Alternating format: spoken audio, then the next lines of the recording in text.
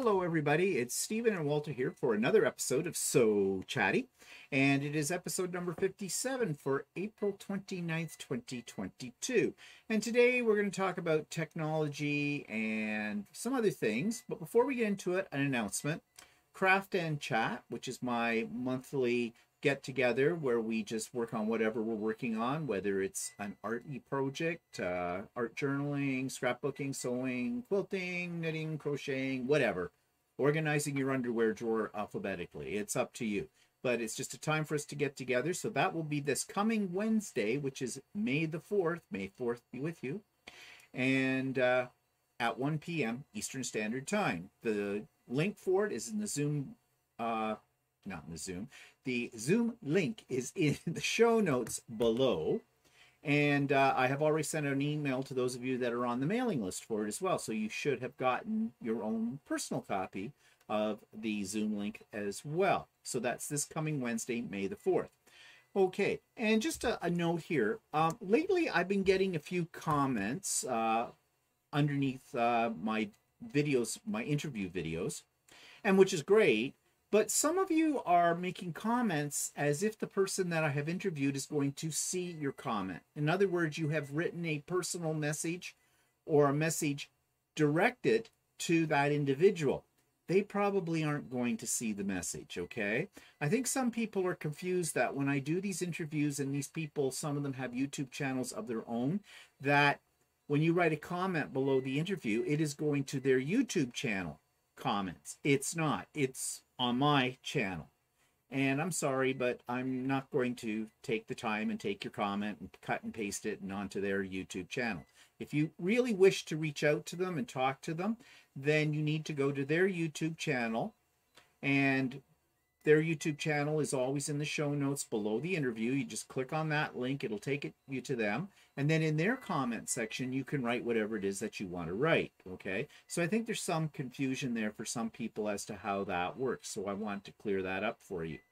Okay, so what's that take me to now? Okay, Kawartha Quilting, which I did a review on last week, and you've heard me talk about them before. They are my source for all things AccuQuilt these days. And we were in picking up some more AccuQuilt earlier this week. And while I was in there, I saw that they had a kit. And I'm going to show this kit on the Idiot Quilter next Tuesday. But it's one that's come out this year for the 10th anniversary of the Northcott line of O Canada Fabrics. And it's sort of a sampler quilt. And I really like it. But I've hesitated purchasing it, the pattern for it, because right now getting the fabric is almost next to impossible. Ultimate Sewing is out of most of it, and they're not sure when it's going to come in again. Northcott has not been very cooperative for one reason or another, getting this fabric out to their dealers. So basically I thought, well, if I can't get the fabric, and that's basically what this pattern is all about, is the fabric, I wasn't going to do it. But when I was in Kawartha Quilting, lo and behold, they had a kit with the fabric in it, already cut into the chunks that you need, ready to go. So I purchased the kit. I think it was about $160 before tax, which I don't think's out of the way for a kit that has the fabric and everything with it. When I got it home and opened it up, they had marked all the fabric with a sticky note telling you which fabric goes where. It matches up with the pattern, which is something I have never ever gotten in a kit before that I have bought. There may be kits out there where they do it, but because Kawartha Quilting themselves put the kit together, I thought that was really a nice touch. Because when you're doing a kit, sometimes getting the right fabrics in the right spot is not all that easy, because some fabrics look very much the same. And depending on how clear the diagram is, or the picture of the actual fabric in the pattern is, it can be very confusing. And so you spend a lot of time trying to figure out which fabric they're using for a certain section. But they've taken the guesswork out. They've put a little sticky note with the letter of the fabric that corresponds to the pattern right there for you. So I thought that shows that they really do put a little extra effort into whatever they do for their customers as well. Because most places just cut up the fabric, not always accurately, and throw it in a bag with the pattern. Say, here's your kit. So they went a little bit further. So another reason why Kawartha Quilting is becoming one of my favorite stores. In fact, to be honest, Kawartha Quilting is right up there with Ultimate Sewing now. Their store is actually very well laid out and really nice inside too. They have a good selection of fabric in there, and as I said, it's my go-to for AccuQuilt dyes and things like that. Price wise, they're a little bit more expensive for their fabric. You bought fabric the other day. What was I think it's about $21 a meter, so it's a little pricey as compared to Shirley's, which are $15 to $17. She still has the best prices anywhere. However, the fabric I got was something I don't think at Ultimate Sewing is carrying. Yeah, and actually they don't have a lot of the same stuff as Ultimate Sewing. There's a few things that are the same, but they carry other lines too. They carry other lines. They carry some unique lines. Like I bought some fabric from them last time that I found out was actually a Japanese fabric. Yeah. So now that is not to undercut my love of Ultimate Sewing, because my heart still is in Ultimate Sewing, always will be. But there's room enough in my heart for Kawartha Quilting as well.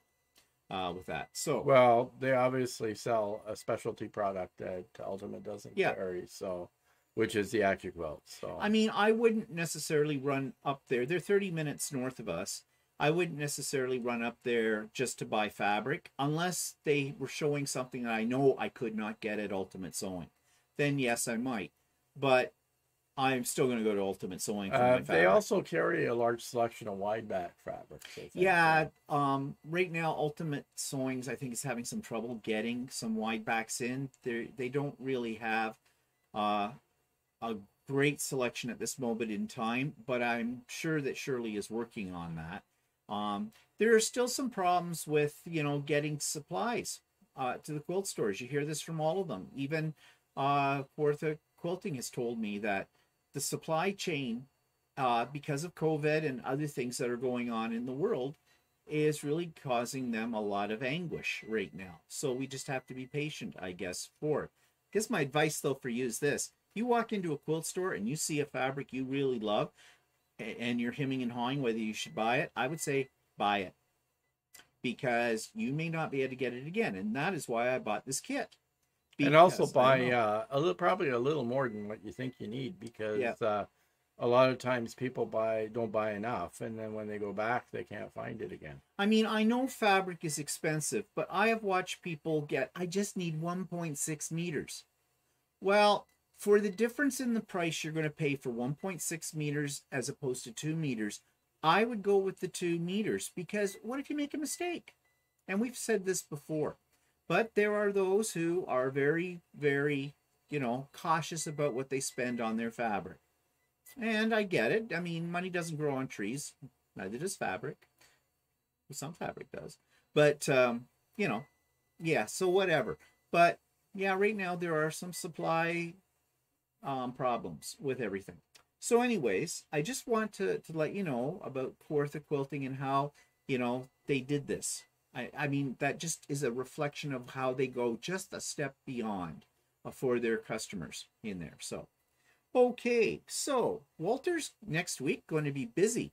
He will not be joining us for Craft and Chat because he's going to, how many days is it? It's a 3-day course from Tuesday, Wednesday, and Thursday.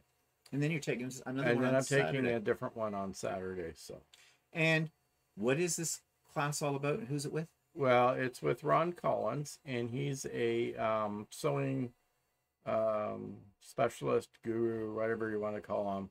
That's a Canadian guy. He lives in a small town north of So this is a picture of Ron Collins that I've put up here. Now you said where does he live? Yeah, he lives in a small city in northern Saskatchewan called Saskatoon. And he's pretty much born and raised in that location, and he still lives there.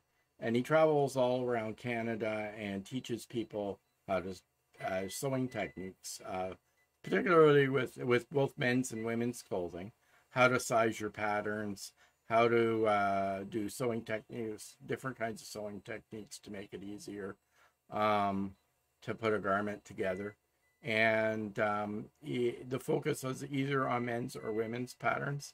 He also has developed a whole line of patterns for Vogue, and mostly men's clothing. And so he is very knowledgeable. He's a very personable guy, and he will help you out with whatever pattern you're working on to do it. And the pattern I'm using for next week is one of his patterns for a bomber jacket. So so it's not this pattern I'm showing on the screen right now. No, it's not this pattern, but it's a different pattern for a bomber jacket. So I'm gathering all the things together that I need for this class. So I am going to have sort of a sample sizing with me that I can start off with, and then go from there. So this course you're taking is 4 days. Yes, it's it's 4 days. There's 3 days of the sizing and sewing of the bomber jacket, and 1 day is a separate class for working with knitted fabric. Oh, okay. So how much were these classes then? Altogether, they were $560 for both classes. Well, that's pretty well. I guess you're getting I'm getting 4 days. 4 days. Four days. So really, it's not bad. That's just like $110 or so a day, kind of a deal. Yeah. So really, I guess that's not out of the way. I mean, they're full classes. They're all day, like from 9 to 4. And he is a personality of sorts. Yeah, and apparently there's only going to be 5 people in the class. So. Oh, that's it? Yeah. So. Wow. So you should get lots of personal attention. Right. So I'm assuming it was Brendan. Brendan, the guy that teaches my classes for shirts and that, he organized this event. So. Well, that sounds exciting, but it's going to make me very lonely next week. I'll be home all by my lonesome. I may have to have pop-up sew days or something. Who knows? Maybe. Well, maybe not.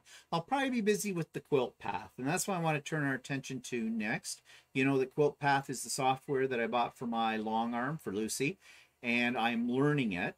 And last week, I think I talked about doing an edge-to-edge design on a couple of quilts, and that worked out okay. I had some little problems, but I've since learned from my mistakes, and basically that's how you have to learn Quilt Path. You just have to play with it, and you know, don't get too uptight when you make a mistake. Like, do it on something you don't care about to start with, which is what I've been doing the last couple of days. I have a scrap quilt that I made I don't know how long ago. It's been sitting in my UFO pile for probably a couple of years. I think I may have put it together before pre-COVID sort of thing. So it was one of those things, you know, you got a pile of scraps, you don't feel like concentrating on a pattern, but you feel like sewing something, so you just throw them together and cut them into squares and put them together, and you got a sort of a quilt. So I did that, and this one was working out really well for the fact that it was made up of blocks. And I want to do some customizable quilting, meaning, you know, how do I pick a pattern, put it in one block, pick a different pattern, put it in another block, and that kind of thing. It also was giving me an opportunity to see how the different blocks that came with the program work.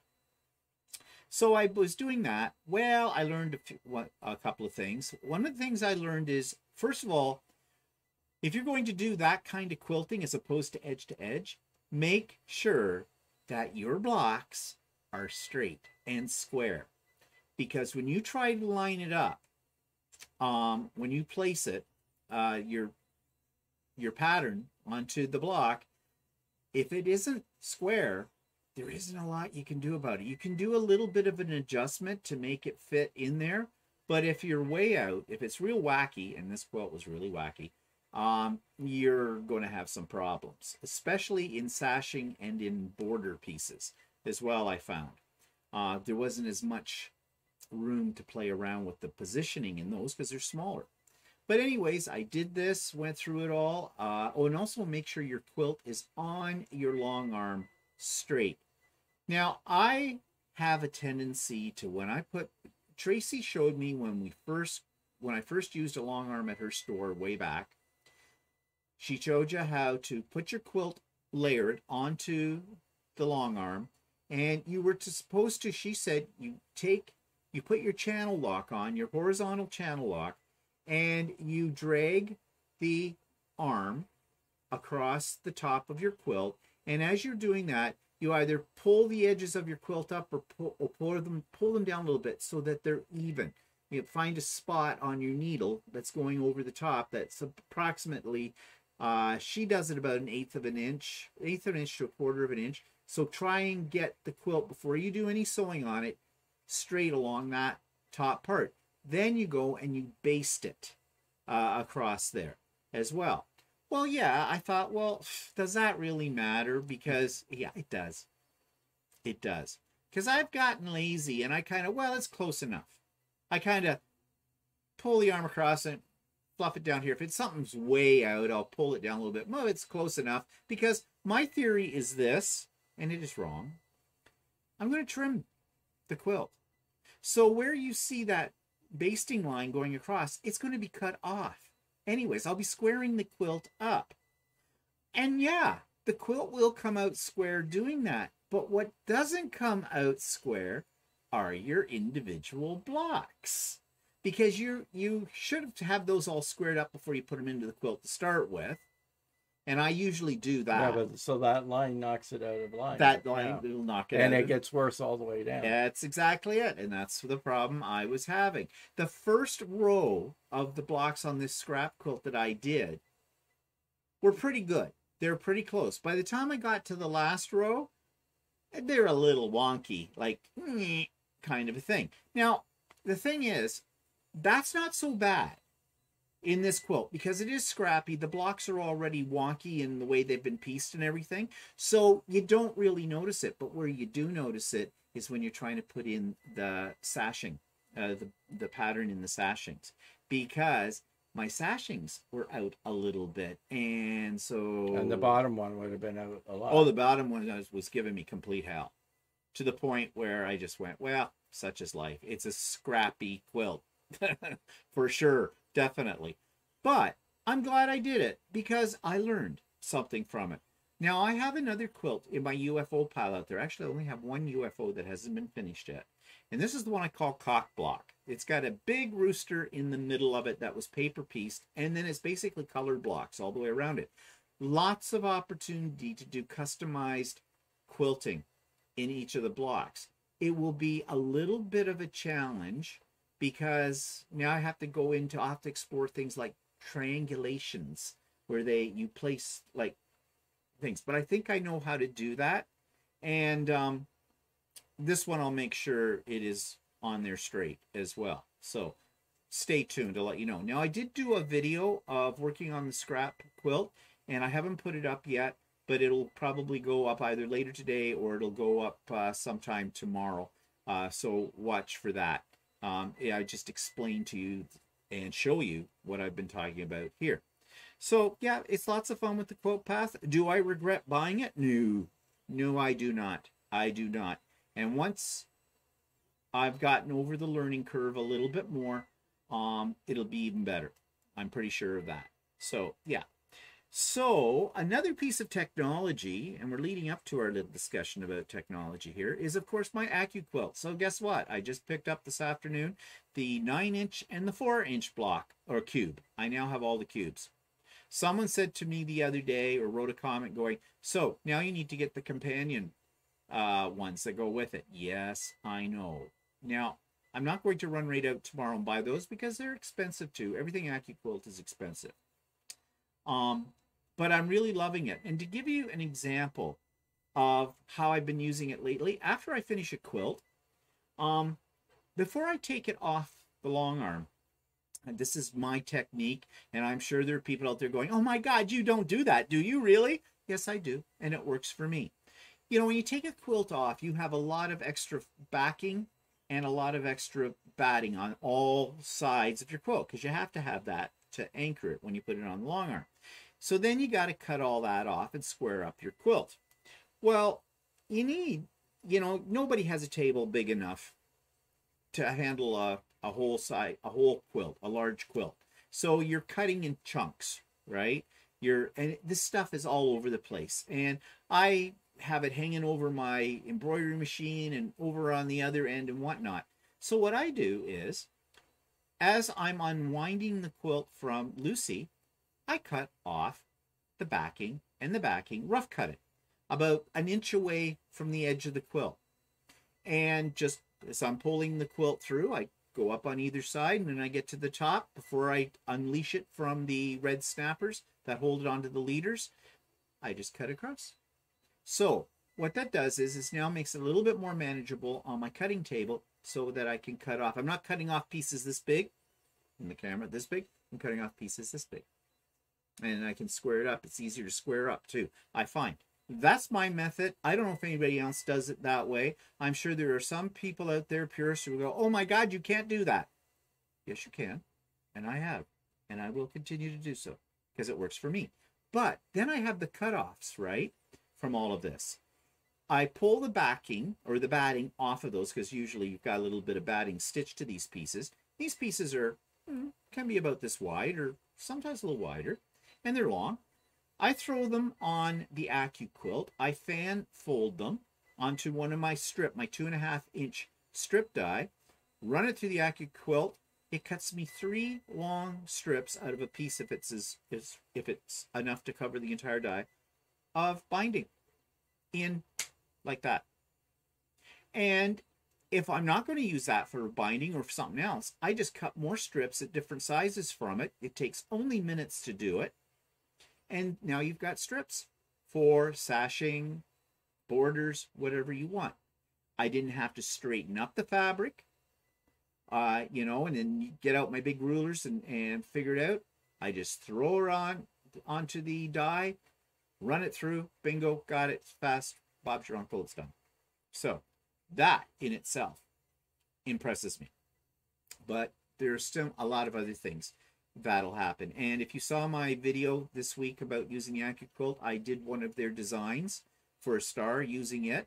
And if I was making a lot of those stars, it would have been a heck of a lot faster because I wouldn't have to keep cutting. Cutting is the longest part of quilting, I think. It's doing the bloody cutting and getting it accurate. AccuQuilt is great for that. So, yeah. So will there be more AccuQuilt pieces in my future? Oh, yeah. Probably. Yep. I just bought the Drunkard's Path die for a project that's coming up with the Quilter's Way in another month. So I'm getting prepared for that. And it was on sale. So even better. And that's when to buy the AccuQuilt stuff too. Wait for sale. Because they're pricey. They are pricey. Okay, so that takes us to the whole idea here. This is technology. Quilt Path is technology. The long arm is technology. Our sewing machines are technology. Our embroidery machines are technology. Our sergers are technology. AccuQuilt is technology. And there are those out there that are purists. And they say, well, there's 3 types of people, I think. There's the purists. The purists go, no, you should do it in the more traditional way before you start branching off into using technology and letting machines do it all for you, because that's taking the art out of quilt making. You know, people made quilts for hundreds of years without technology. That's not true. That's not true. But they were making it without technology. A needle. A needle is technology. Okay? That is a form of technology. Because think about it. How long have needles been in our society? I don't know when they were invented. Hundreds of years. But the Aboriginal people did not use metal needles at first. They sewed with very finely carved down, sharp sticks and nature's needles they used. They'd find certain plants that had very stiff, like thorns or long thorns, or even pine needles. I've heard of that. And they use that to sew things together. So metal needles are a form of technology. So the purists are wrong about that. And if you use, well, you said if you're using your decorative stitches. Yeah, well, I mean, any kind of sewing. Well, I mean, even if you go into sewing when the first treadle machines came out, that's a form of technology too. It automated you to sew. even though if it was just a plain old straight stitch or whatever. And it wasn't powered, it wasn't electric. You were the power. Like, I mean, I still have my mom's sewing machine upstairs that's a hand crank. Yeah. So I mean, it's still a sewing machine. So now you've got powered sewing machines. So the purists out there that think you're cheating because you are taking advantage of the technology to make your life a little easier, maybe to sew something a little faster, maybe a little bit more accurately, using your machine to do your embroidery, either with decorative stitches or an actual embroidery machine instead of doing hand embroidery. I don't know. Those purists, I think, are cheating themselves out of, bringing the art form into the 21st century. I mean, there's a lot of people that are quilters that have produced art quilts, but they still used sewing machines and technology. Yeah, and irons. It was just their mind there had changed. They may not have followed a precise pattern. They may have had something in their head that they've created. So, but that's not part of the artistic process. Yeah, and that's what I was going to say. It's not to say though that people who would rather or who enjoy hand sewing or hand embroidery, that we should poo-pah them. No, because that's an art form. That is a skill, a really fine skill that I know I would never, ever be able to do because I won't dedicate the time that it takes to learn something like that. I mean, my grandmother sewed a quilt, and I've shown this before back, and most of that quilt was hand sewn. The quilting in it was definitely hand sewn. And she had a frame that she put it on, which is the way they used to quilt. And people do that now. They enjoy it. They find it relaxing. To me, I would find it painful because I would be sticking needles into me all the time and bleeding all over the quilt. But, there's nothing, I have nothing against that at all. But what I have against are people who thumb the technology and say, well, you're no longer creating art because art is done by hand. Well, no, it's still being done by hand. It's just that you are supplementing your hands with the technology that's available with it. But then there's the other extreme, and I'm probably closer to that. If I can use technology to create something for me, then I will. That's why I have the quilt path for the long arm. That's why I've got an AccuQuilt. That's why I have an embroidery machine as opposed to hand embroidery, all those kind of things. I love machines, and I feel that in the 21st century, if we have the technology, we should be using it because that's why it was created in the first place, to be used. There are still decisions you have to make. When you use all of these things, you have to pick your fabric. You have to pick your design. You have to decide what's going to look good on your quilt. You have to do a little bit of finessing with some of this. Well, not only that, there's still a lot of people that do their quilt tops by machine piecing and making a quilt top, but then they send it out to the long armor to have it long armed. So because they don't want to quilt it. And a lot of the long armors are using things like quilt path to quilt their quilts. So they're actually another extreme. They haven't even done their own quilting using a machine. Now, I mean, I understand that not everybody has the room for a long arm nor the funds to buy one. So, and some people just don't like doing that part of it. Yeah, they don't like quilting it. I have to admit, I'm one of those kind of people. I enjoy piecing more than I do quilting. However, I may be changing over now that I'm using the quilt path because that fascinates me. But, now I would not send one of my quilts out to have somebody else do it if I didn't have the Lucy. That was never thought for me because I have a bit of this attitude that if I'm creating it, I create it from beginning to end. Because it's not mine alone then. If I sent my quilt out to have someone else quilt it, it's no longer just my creation. I have a co-creator with that. But it's not to say that if you, for instance, put your quilt in a show, not necessarily that you would, but if you did, you'd still say that, the quilting was done using a long Well, it's only ethical that you would have to give credit for that. Right? So, yeah. You don't try to pass that off as being done by you alone. And yes, and I think they in quilt shows and that they have an actual category for machine quilting. with it as well. And they have one for usually for hand quilted as too. So, you know, it's both worlds that are considered. But there is another group. Okay, so we got the purists, we've got the high techers, then we got the ones in the middle who want to create their quilt or do their sewing, and they would like to use the benefits of the technology, but the technology scares them. And I have heard so many tales where people buy, like especially embroidery machines. They will say, well, I've had this for 2 years. I've never taken it out of the box because I'm afraid I don't know how to use it. I'm afraid I'll break something if I use it. I've heard that from people that had sergers. Even certain sewing machines. You know, like overlock machines. And, well, I kind of thought I needed one of these, but I don't really know how to use it. Yeah. So it just sat in the box for years on end. There was a lady in one of my embroidery classes. She had purchased a sewing machine at one point in time, which was a combination sewing and embroidery machine. And she sewed on her machine for years and years and years, but never ever used the embroidery section of it. So, and was in the embroidery class because she wanted to learn how to do it. Well, in the meantime, the embroidery unit had seized up on her, and it had to be reconditioned for it to be working. And so, that's just a waste of money. Yeah. Right there, because embroidery machines are not cheap. And a combination embroidery sewing machines are not usually that cheap. No, either. Look at the new Ep57. You're paying a lot for that extra embroidery feature that you don't end up using.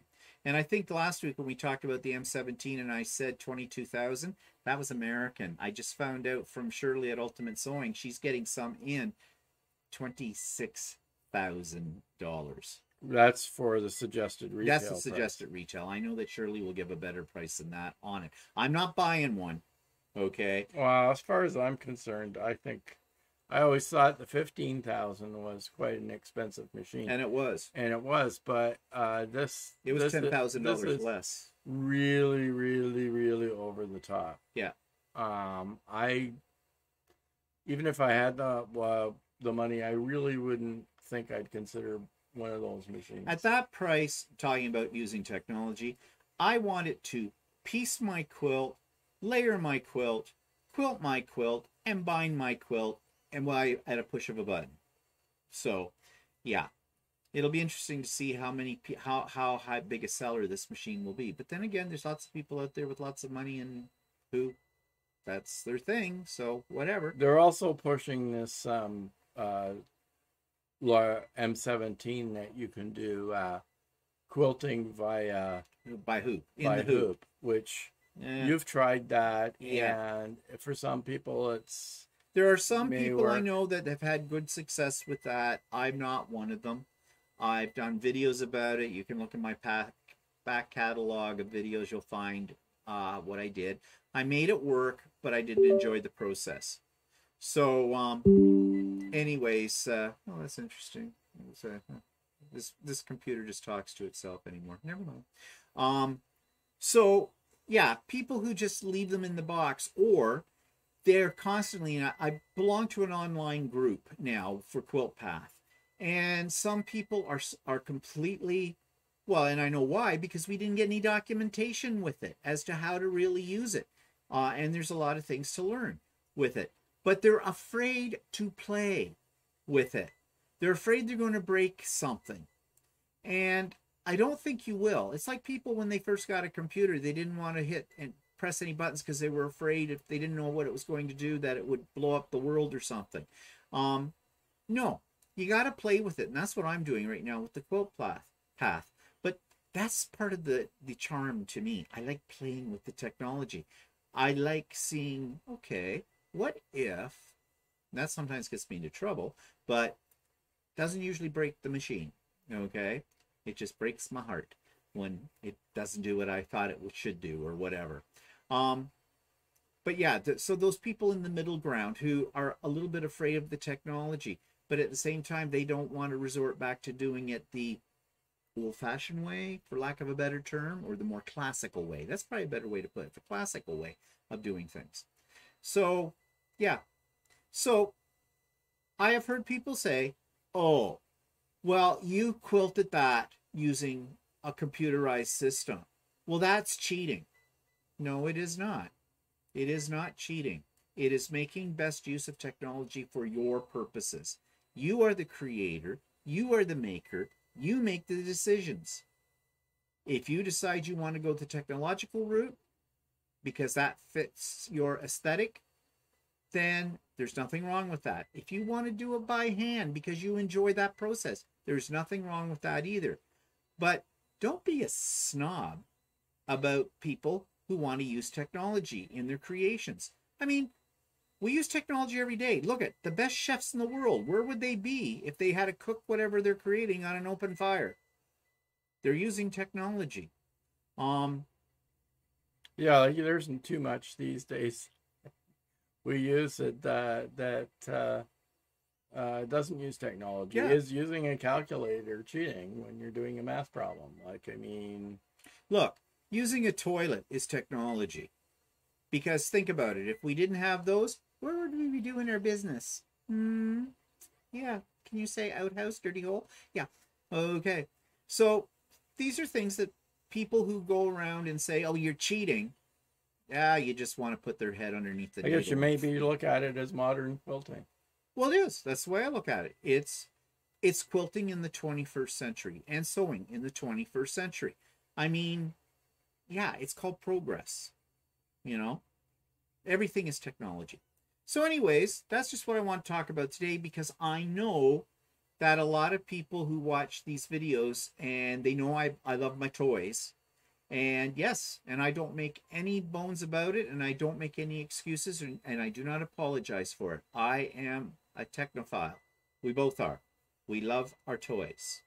They can be maddening at times, but persevere. You can still beat a machine. Okay? Machines still aren't smarter than we are. Yeah. That might be next month, though. AI. Who knows what quilting will look like in 10 years? They may have some replacement for a long arm. Who knows? They'll have a quilting machine.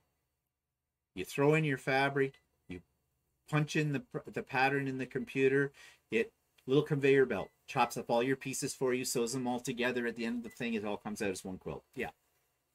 And don't think that that's that far-fetched.